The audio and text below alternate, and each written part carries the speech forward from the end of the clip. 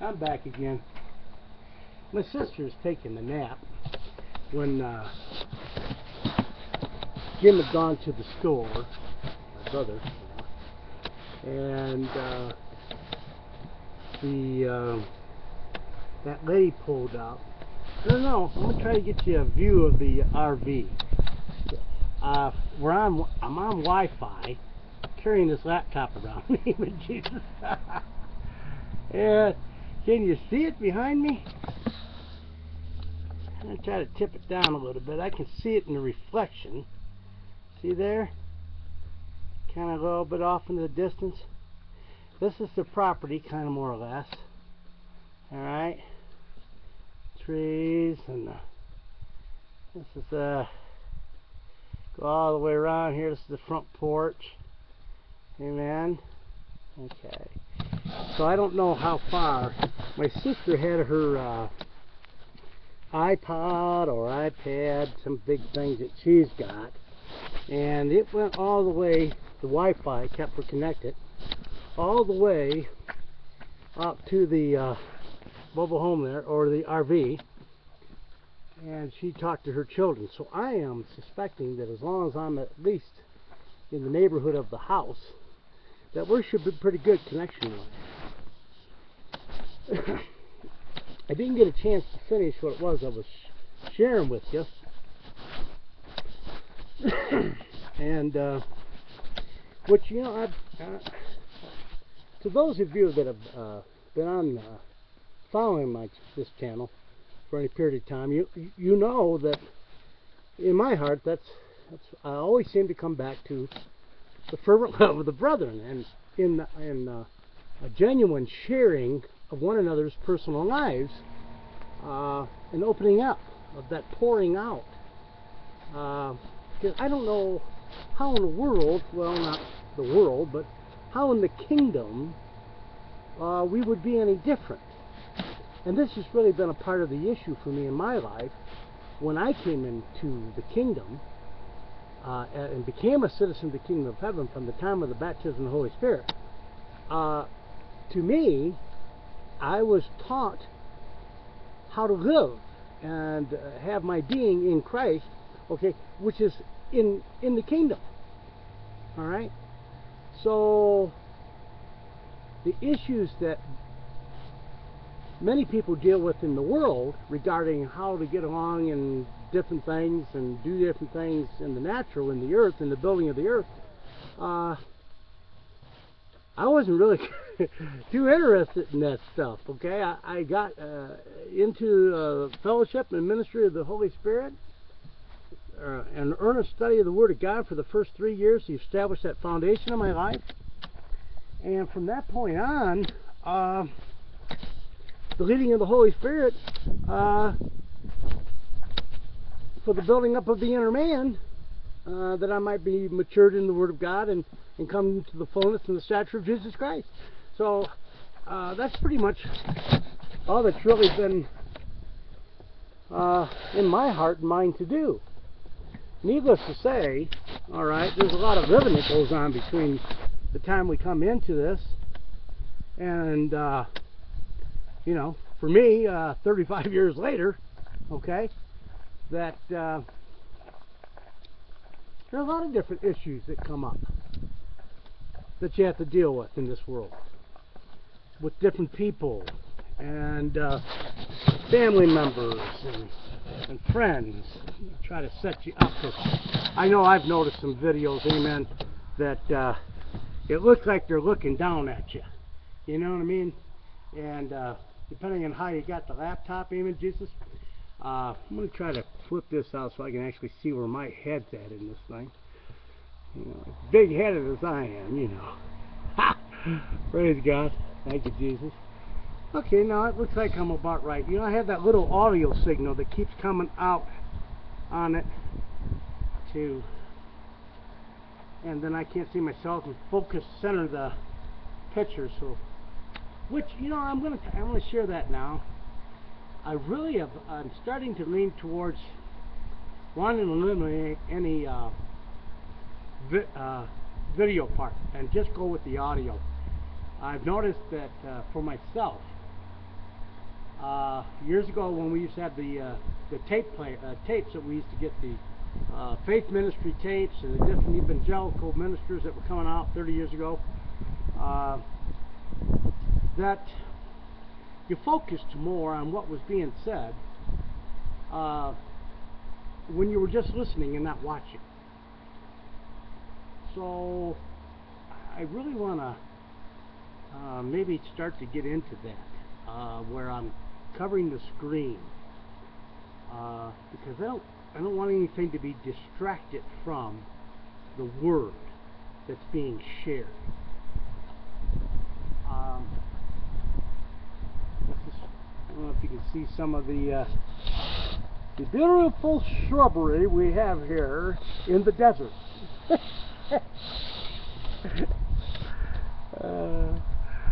But it is really nice out here, and I like being out in the country. I really enjoy it because there's a peacefulness and a tranquility of that you don't get, I don't think, in the city. All the commotion and the noise going on,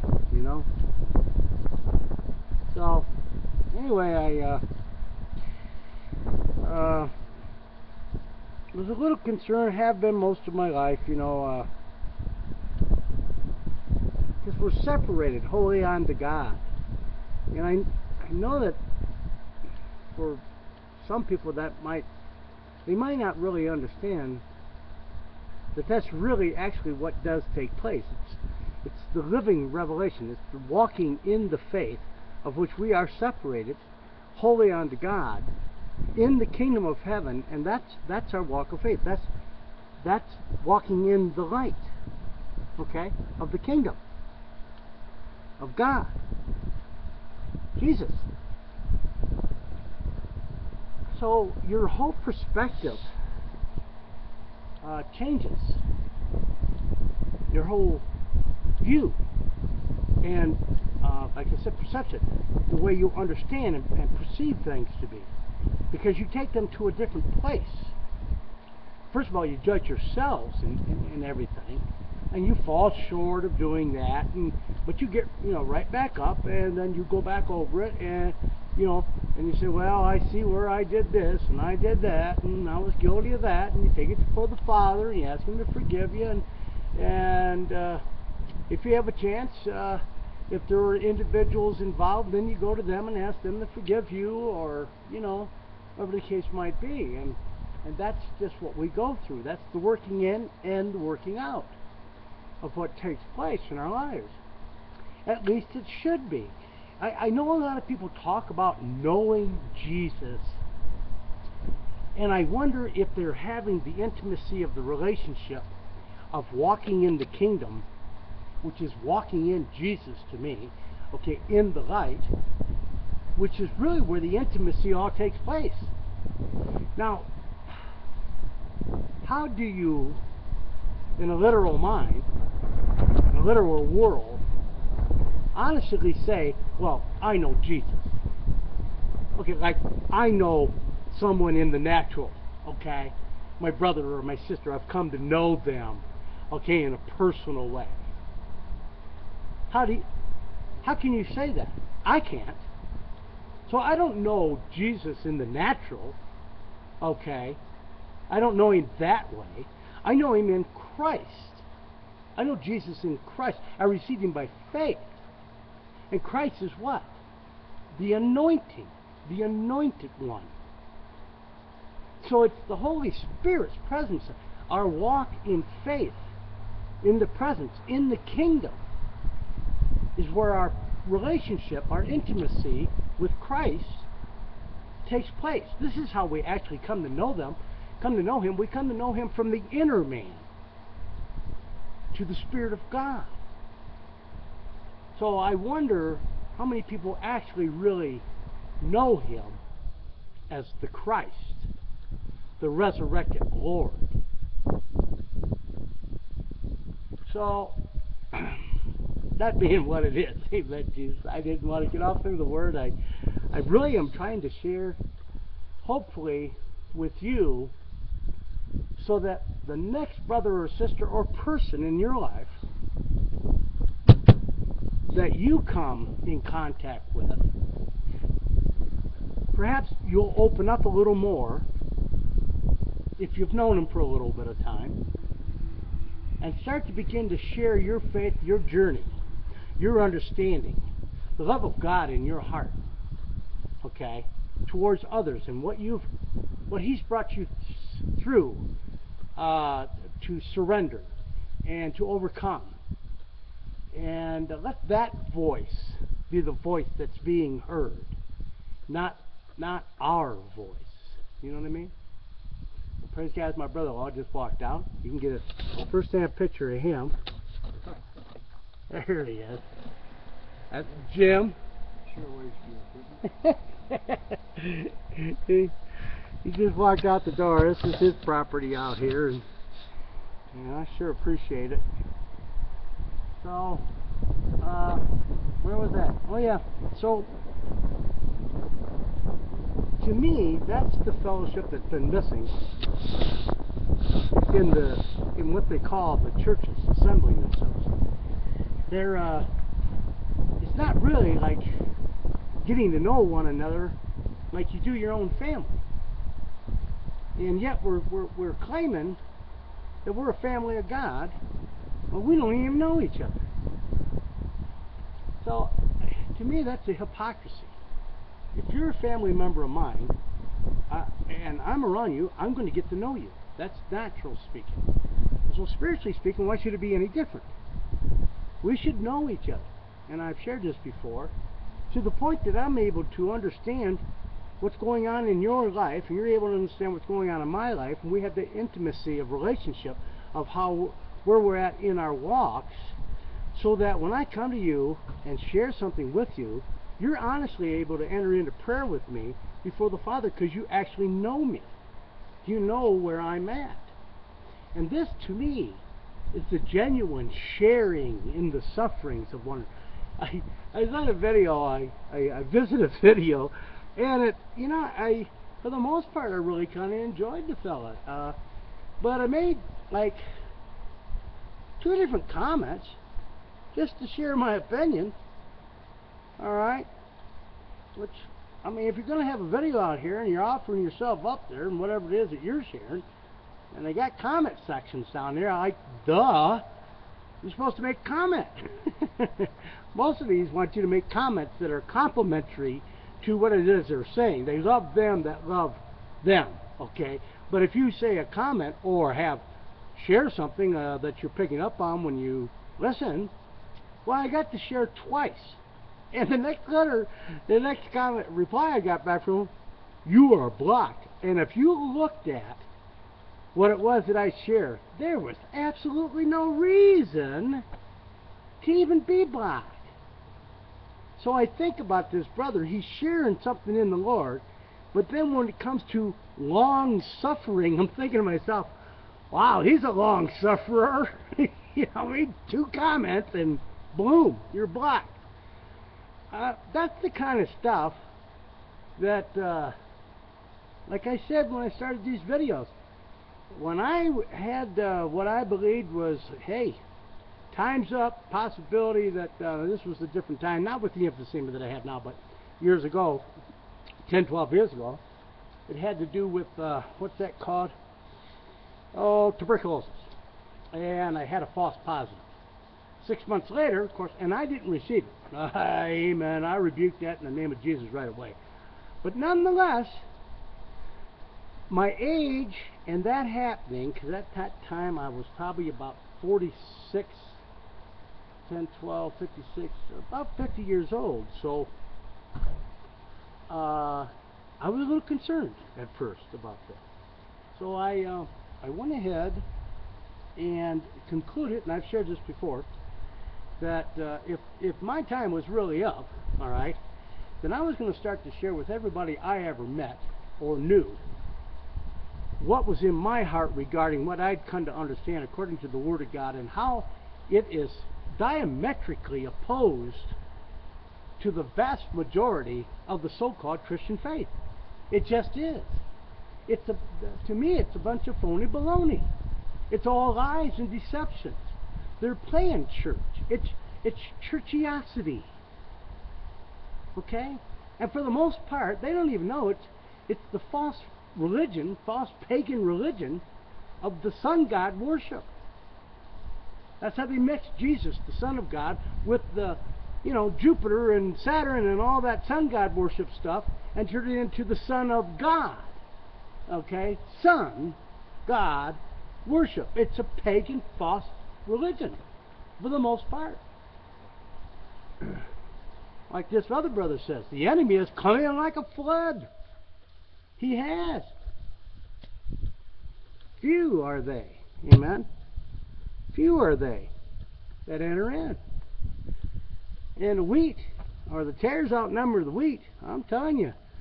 To the point that in a congregation of 100, there may only be 10 who are genuinely faithful. Then you got this Tim Leahy movie coming out, Left Behind, which is the biggest fat lie everybody's... come on.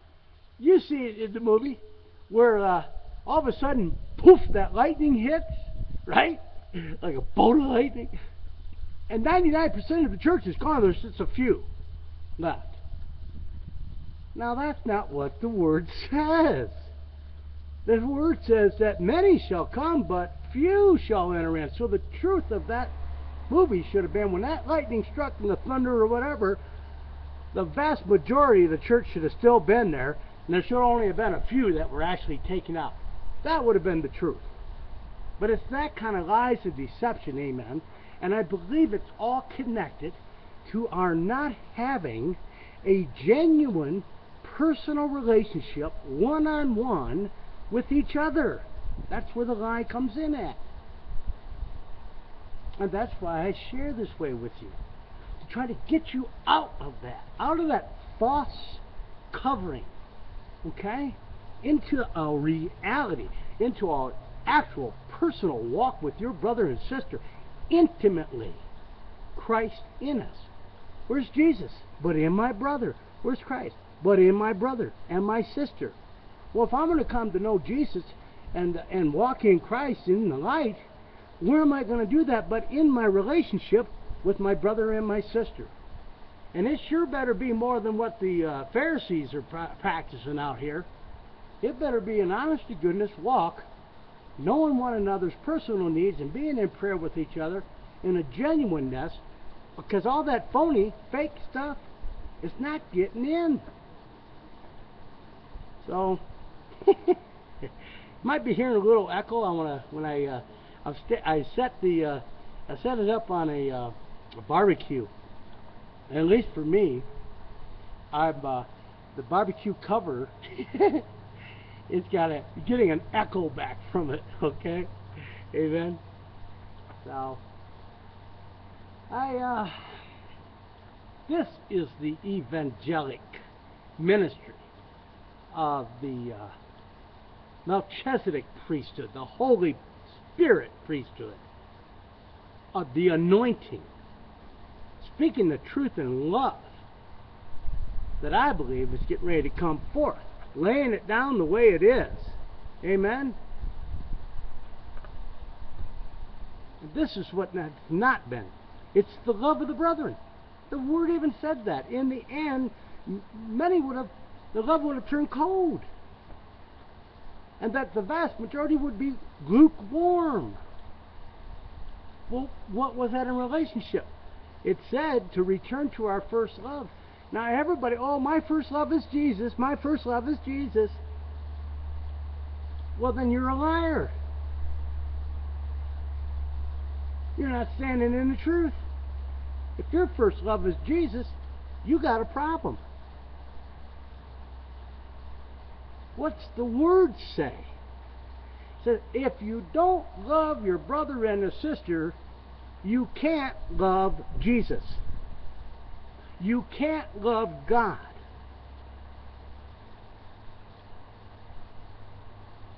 Are you getting this? Yes. Love God with all your heart, mind, and soul. First absolute commandment. But right after that is to love your brother as you do yourself.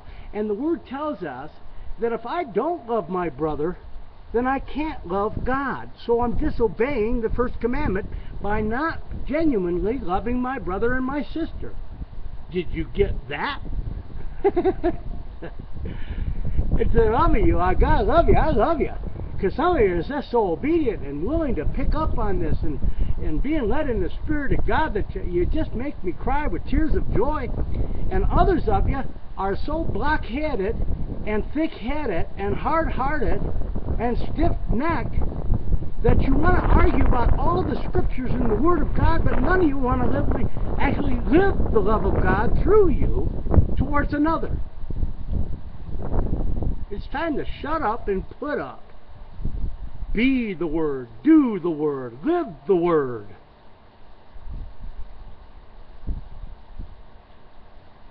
I love you guys. God knows I love you guys. So,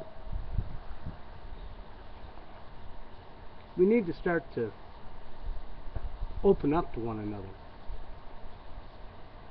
I haven't heard other people say, well, this isn't the format for doing that.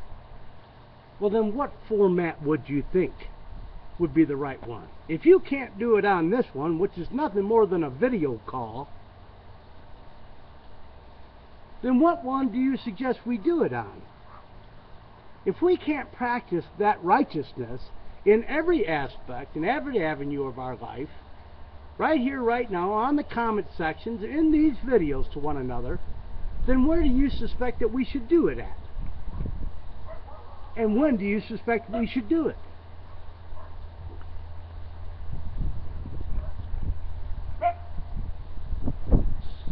You know, everybody was just too busy to come to that wedding feast.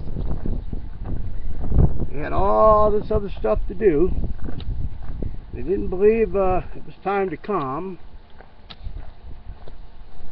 And rather than to listen to what the Spirit of God was saying, they chose not to, and as a result of it, they got left behind.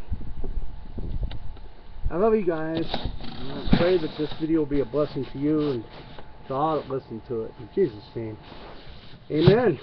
Praise God. Let me try to turn her off here. Amen. I love you guys. Amen. Father bless you.